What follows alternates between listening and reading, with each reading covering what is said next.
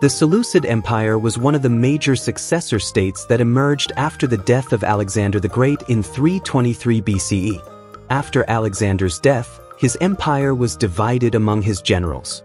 Seleucus I Nicator I, a former general under Alexander, established control over a vast territory that stretched from Turkey to India around 312 BCE, marking the foundation of the Seleucid Empire.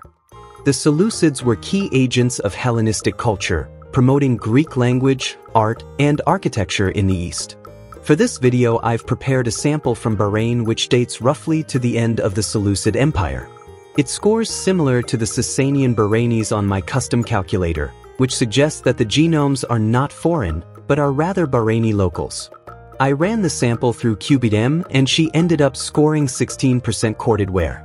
In this case, corded ware acts as a proxy for Proto-Indo-Iranian admixture and steppe admixture mediated through Anatolian Indo-European speakers.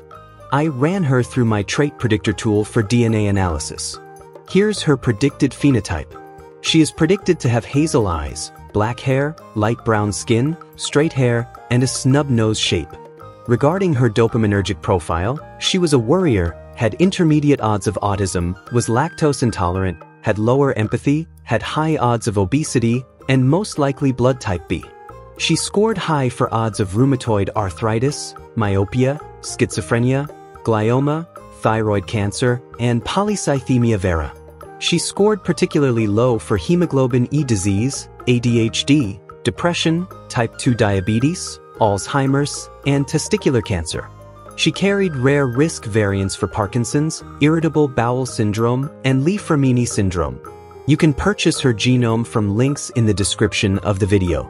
In the description you will also find links to Andre DNA products and services. Thank you for watching.